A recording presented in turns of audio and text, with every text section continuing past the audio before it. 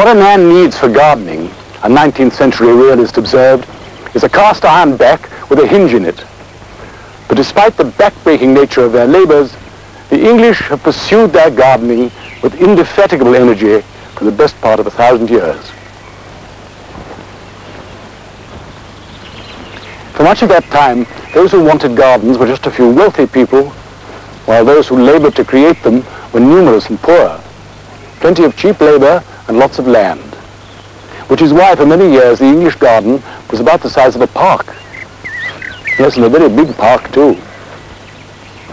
Gardens, like buildings, reflect the period at which they were created.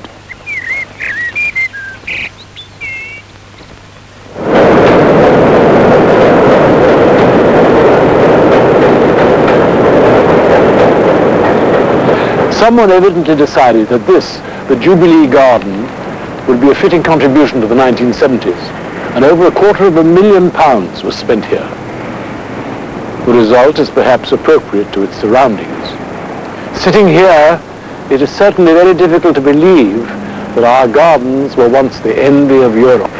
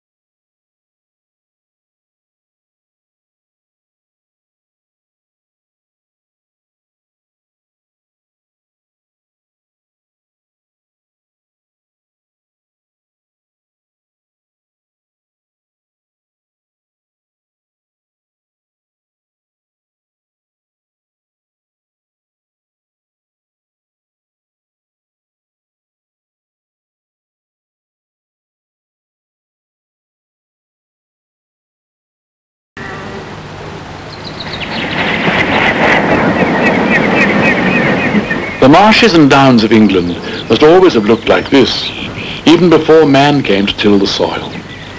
But it is the soil of this country, rich and infinitely varied, as well as our despised but temperate English climate, that has made it possible for us to grow the incredible variety of trees and plants that we have collected over the centuries. These programs, however, are not about the plants themselves, but about the way they have been used in the design of our gardens. Gardens varying in size from a small enclosure within the walls of a medieval castle to a great landscape garden. Indeed, some of the time we shall be looking at scenes that are difficult to imagine as being gardens at all. Even primitive man decorated the land on a grand scale. The White Horse of Uffington is enormous, so huge that 4 people can stand comfortably in its eye. Nobody knows who created the White Horse or why. It's an effective decoration to the landscape all the same.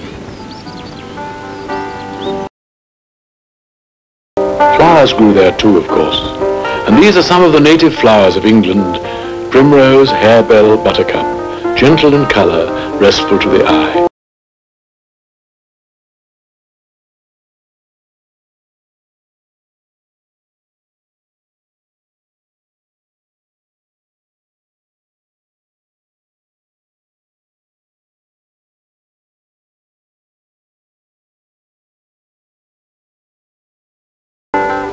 Many of them are still grown today, though now we have to buy them in boxes from the nursery, and others we consider as weeds and pull them up. The spraying of crops and the destruction of hedgerows have caused flowers like the humble cowslip to be classed as an endangered species. There were no native cereal crops, so the Celts in their villages had to import them, accidentally bringing with them at the same time seeds of flowers like the poppy and the cornflower. Another import came from the Mediterranean, also perhaps by accident. This is the woad plant. Woad was not grown to eat, but pick the leaves, dry them and ferment them, and it was said had a plentiful supply of urine, and you could have a smelly but very efficient blue dye. Painted on the body, woad may have been used to create some form of protection against disease, but most people believe it was used to frighten the enemy, and indeed it could be very frightening. All the Britons paint themselves in woad, wrote Julius Caesar in 55 BC. The country is more remote than anywhere else in the world, added Horace, but the Britons are so very unpleasant to strangers. The crops, claimed Tacitus, germinate late and sprout up quickly due to the terrific dampness of the air. England's new Roman masters brought their culture with them, and of course that meant their gardens too. We can see what a Roman town garden might have looked like from this reconstruction at Pompeii in Italy. The chances of any Englishman getting a job in a Roman garden were slender. I shouldn't buy slaves from Britain, wrote one Roman. They're incredibly stupid and quite incapable of learning. They don't belong in any decent household. The Romans bequeathed more than just a great wall. They left a legacy of plants, onions, leeks, cabbages, turnips, peas, celery, and the radish, fruits like the cultivated apple, the vine and the fig, the sweet chestnut, and the common walnut. When the Romans left in the 5th century, the country was plunged into what has been called the Dark Ages.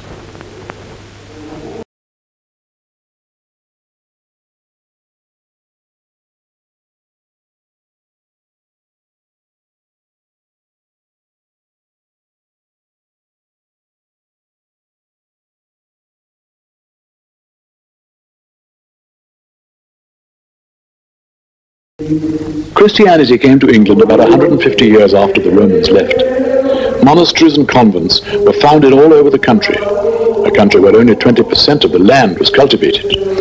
They provided sanctuary for the civilized arts, which of course included gardening. The monks grew fruit in the orchards and vegetables in the fields to feed the brethren. But the monasteries were much more than self-supporting religious institutions. For 500 years, they were to be the custodians of the country's precarious culture, and they were to pursue scientific knowledge too.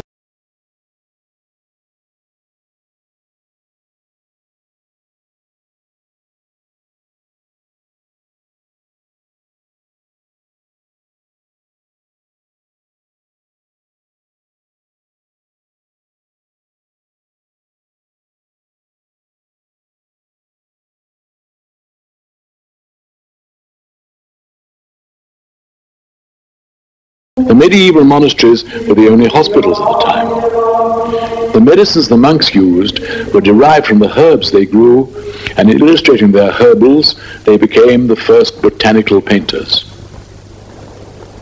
These are pages from the herbal made in the Abbey of Bury St. Edmunds in the late 11th century. Despite its name, a herbal was very much a gardening encyclopedia. It included all kinds of advice for growing things. For example, the crocus is produced about hedges and in foul places, or the strawberry is produced in secret places and in clean ones. When it came to the herbs themselves, they were more specific. Watercress rubbed into the nose was a cure for baldness. Woad was used to take the sting out of snake bites. One herbal recommends against lice. Pound in ale oak rind and a little wormwood, give to the lousy one to drink. Bodiam Castle in Sussex is a late medieval castle, and if a moated castle had a garden, it would have had it inside the walls. The tiny castle garden provided the only opportunity for fresh air. Here are people sitting round a fountain, and through the gate on the right is a small herb and flower garden. This woman is sitting on a turf seat, a thick brick wall turfed on the top. Above this turf seat, a simple trellis supports climbing plants. The sort of tools they used then did much the same jobs as our garden implements today, though their design is sometimes rudimentary.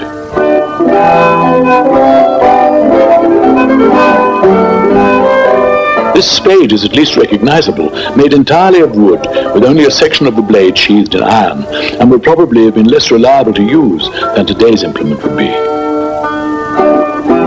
The moated castle was designed around small courtyards, principally, of course, intended for defense. A manor house like this one in Oxfordshire did not have the same defensive capabilities, though it was fortified. Originally, there would have been high walls just inside the moat, leaving quite a large enclosed area, which was the garden. The lawn to the right would have been the orchard. At Compton Wynyates in Warwickshire, built in the reign of Henry VIII, the moat is more for decoration. It is probably the first example of a great house designed without regard to defense. The garden was now far more important, a place to be enjoyed.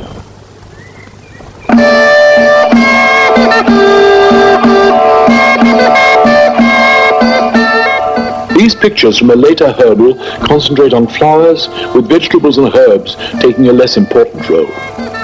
A larger garden could provide more than the essential vegetables and herbs.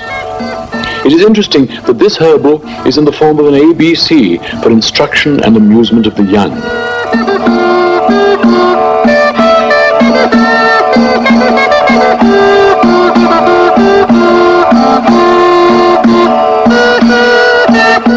At about this time, the first proper gardening books began to appear. The most famous, The Gardener's Labyrinth by Thomas Hill. The book includes designs for gardens laid out in the shape of complex knots. There is a story that a certain Duke of Buckingham invented an ingenious knot with which to hang two men at the same time. Laid out in the form of a square, it made an interesting pattern. Later designs of knots became very much more complex, using a variety of plant material to make patterns for the first time.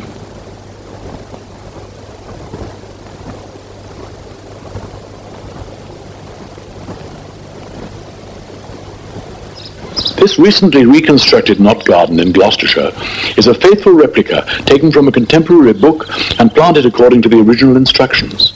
The ground is covered in different coloured gravels, and the threads of the knot are made from dwarf box and wall germander. The threads interweave just like a real knot, and the bushes were selected to provide further contrasts of colour. Hill's book also illustrates another common feature of these gardens, the trellised arbour. This arbour at Moseley Old Hall provides a shaded walk to the orchard down two sides of a simpler form of knot garden. In this, the paths form the threads rather than the plants themselves.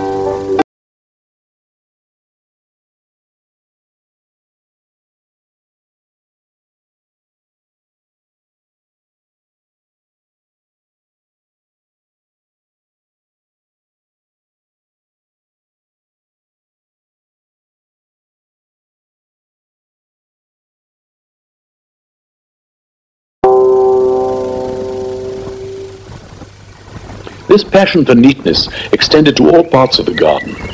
This man is planting out a bed in which the level of the earth is higher than the parts surrounding it. The medieval practice of surrounding beds with planks of wood is still used in some vegetable gardens today, like this one at Capheaton in Northumberland.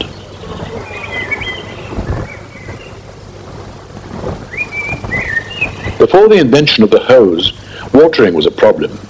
This picture of an irrigation system from Hill's book is somewhat fanciful. But Hill's illustration for watering using a pump in a tub seems much more practical.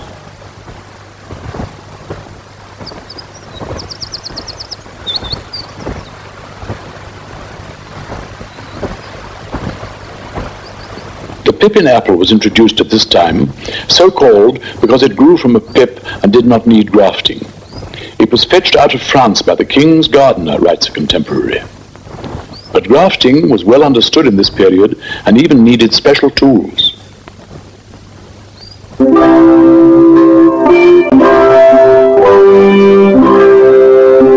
The maize, which is very ancient, did not start as a garden decoration. It is believed to have originated in churches, as a line on a tiled floor along which a penitent had to walk while saying his prayers. The maize in this Rutland village is made of turf and gravel.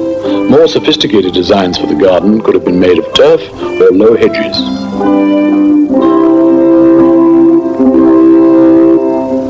This pattern is not for a maze, but for a group of fish ponds in the garden, in which different types of fish would be bred in the various sections, and the island in each pond made it easier to net them.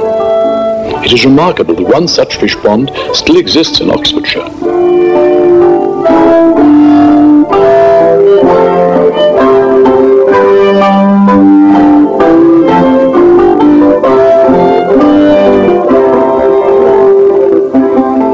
Pigeons and doves were, like the fish, an important source of food. Their houses, usually circular like this one in the kitchen garden at Rousham, were treated decoratively, just as fish ponds were.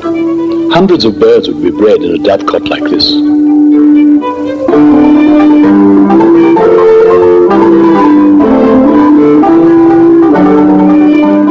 The dovecot at Dunham Massey was outside the walled gardens. Another feature that was both practical and decorative was the mount.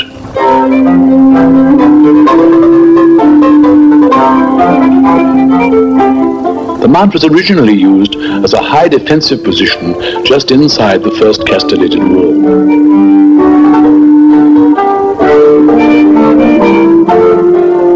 In the garden, the mount became a viewing platform from which to view the intricate patterns of the beds or the surrounding scenery.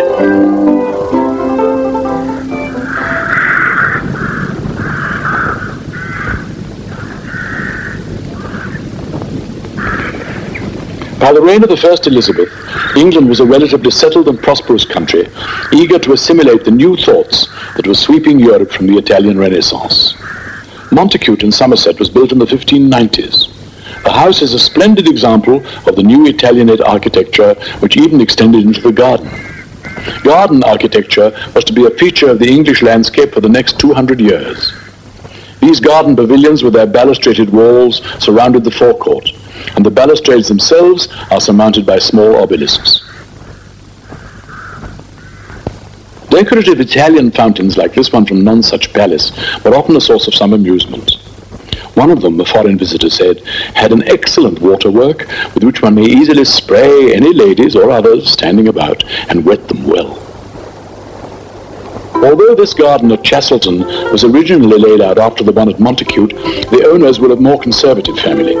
They could not afford elaborate garden buildings, so they decorated their garden with topiary.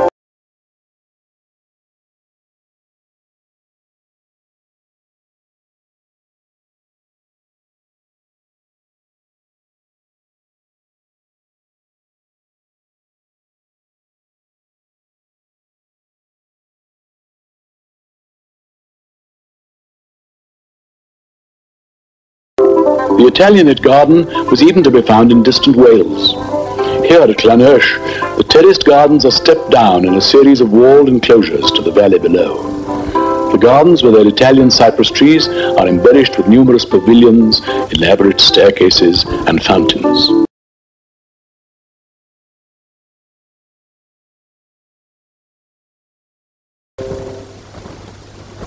The greatest Renaissance garden in England was here at Wilton. It was designed in 1632 by the first of the great garden designers to work in England, Isaac de Caen. The garden's most important feature was its grotto. Inside it must have looked very much like this grotto by de Caen at Woburn. De Caen, a French Huguenot, was also an expert in hydraulics, and the fountains in his grottos, it is said, did not merely spray people, but they could also make bird calls, balance colored balls in the air, and perform all kinds of other amazing tricks.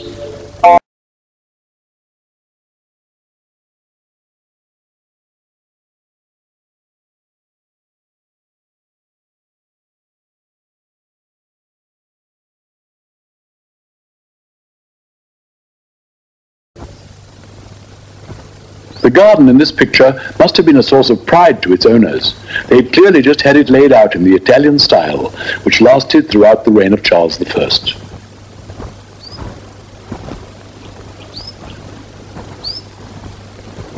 This garden too was laid out in 1621 to a formal pattern, but it is a garden with a particular purpose.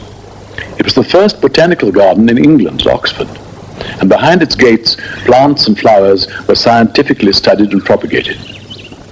And they were to be painted in a decorative way for the first time by Alexander Marshall. Tulips figure prominently in Marshall's paintings. For the next 50 years, interest in the tulip was to be more than just a fashion. In Holland, it became a mania. A single bulb of a new variety could cost as much as £25,000 in today's money. But the English were not such slaves to fashion, and Marshall painted many other simpler flowers.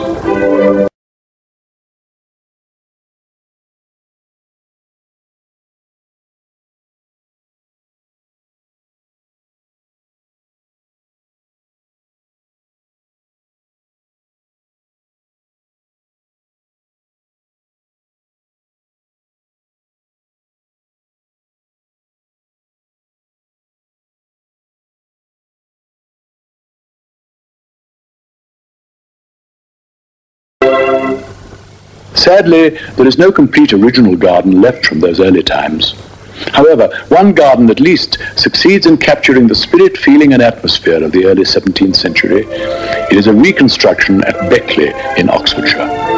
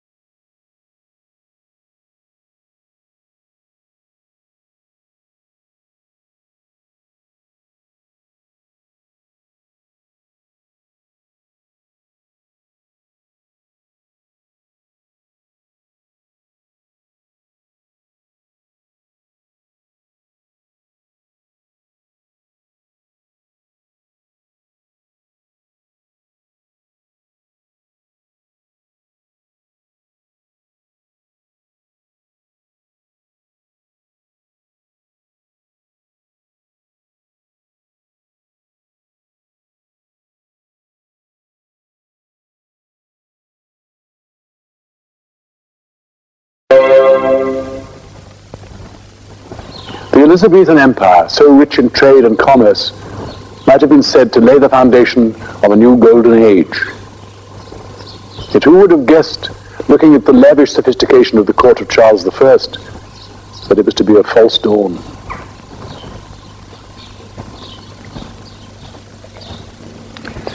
The man who was destined to follow Charles I was not much interested in earthly glories. Under the gloomy protectorate of Cromwell, the English garden ceased to develop. For its next flowering, it had to wait until the return from exile of Charles's brilliant son.